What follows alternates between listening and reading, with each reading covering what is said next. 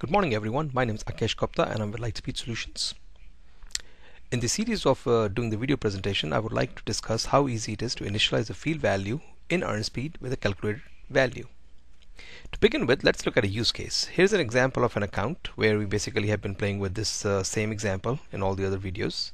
As we are adding up a record for an account, we have defaulted the value to created by as well as a last contact date.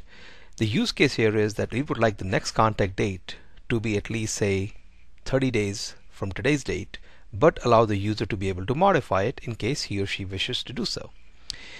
If we go back to EarnSpeed Designer on our add page, we definitely have our last contact date and created by, and as you saw, we were able to calculate the field value. So we have covered partially this concept, but what I'm trying to share with you is that sometimes you may want to apply a default value which is also a calculated value when the add page is shown, but still have the user the ability to modify it.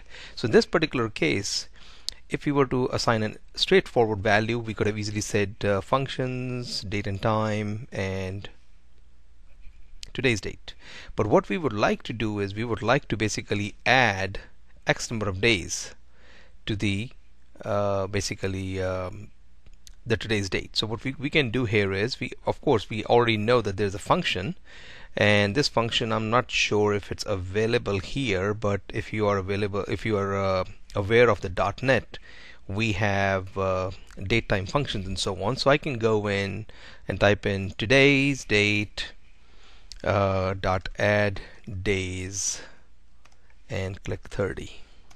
So what basically system is doing is it's taking a date, today's date, and then it's calling an add days function on top of it. So the point I'm trying to make is sometimes some functions are not available in the EarnSpeed Designer function library, but doesn't mean that you cannot use them. You can definitely use those functions as long as they are going to be compatible with .NET at the end of the day.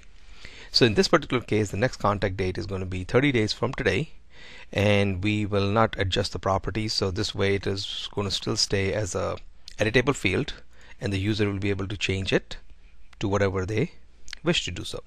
So we basically just put the field together, and I'm going to basically refresh the page. Of course, system will ask me to re-log in, and what I can do here is I can log back in here,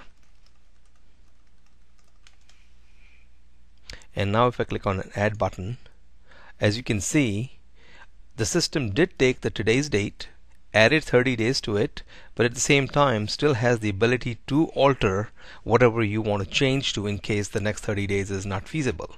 So the point I'm trying to make here is that you can initialize a field value with a calculated value which goes beyond the available functions in EarnSpeed Designer.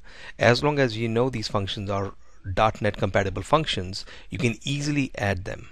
I hope you folks enjoyed the video and you saw the flexibility that EarnSpeed brings to initialize a field value with a calculated value which goes beyond the built-in functions. Keep watching for the more videos, and thanks for your time.